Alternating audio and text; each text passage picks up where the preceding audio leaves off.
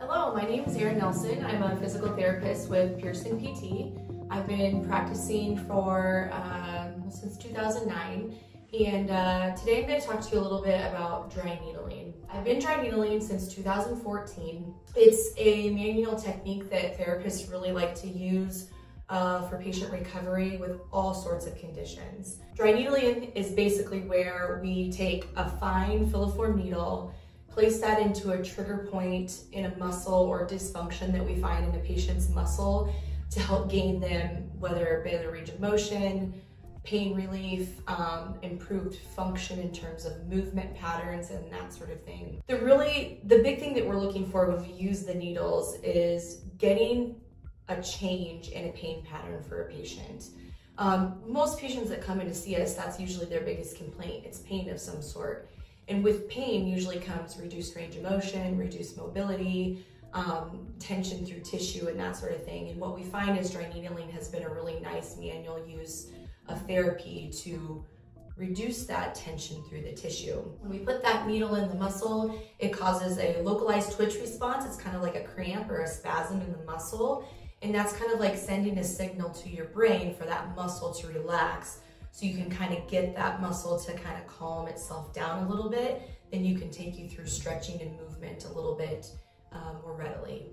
I really love this treatment for patients because you can get so specific into your target tissue. You know, sometimes with our hands, we can only do so much, but with a needle, you can get really to the deepest set of muscles that you're really trying to look at.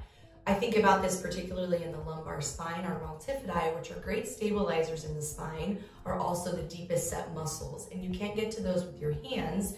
You use muscle energy techniques and different things, but you can get to them with the needle, which tends to be a really nice way to help patients reduce some of their low back pain, improve stability, improve muscle firing, and all of those kinds of things. The other thing I really love about needling is it's widely used across all patient populations. I can use it pretty much on anybody unless they either refuse needles or don't have the ability to refuse that type of treatment. Of course, there are certain patients with bleeding conditions. There are precautions that we take and that sort of thing, but it can be used against a wide array of patients, which is also very nice. And I find that a lot of patients, even though the treatment might be a little uncomfortable, what they get out of the treatment is always worth that for them. And I would say that 90% of my patients tell me that. We do get the question a lot about what's the difference between acupuncture and dry needling. The only similarity between the two is the needle.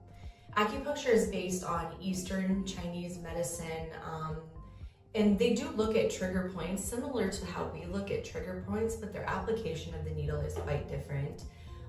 We use a Western-based technique of evaluation and a deep dive into that patient's dysfunction to decide how we're going to use the needles.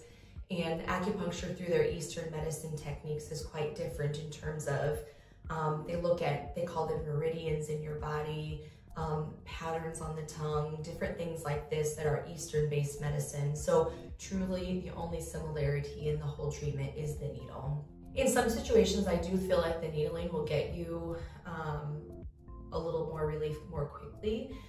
It also depends on the patient's condition, obviously. In those acute patients, I really feel that as long as they're not overly irritable in the tissue, you will see results in that needling with some sort of relief. I have found in patients within 3 to 6 treatments. With your chronic patients, it might take a little bit closer to that 6 treatments, maybe a little bit beyond.